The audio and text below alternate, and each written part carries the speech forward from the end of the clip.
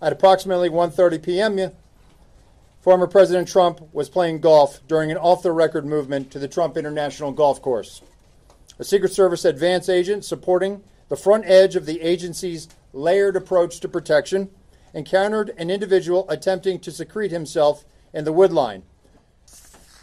As former President Trump was moving through the fifth fairway across the course and out of sight of the sixth green, the agent, who was visually sweeping the area of the sixth green, saw the subject armed with what he perceived to be a rifle and immediately discharged his firearm. The subject, who did not have line of sight to the former president, fled the scene. He did not fire or get off any shots at our agent. Have you briefed former President Trump on your findings so far, and has his campaign asked for any changes in his security going forward after yesterday? I've had a conversation with the former president. We've explained and we've worked with the campaign. The president is aware that he has highest levels of protection that the Secret Service is providing him.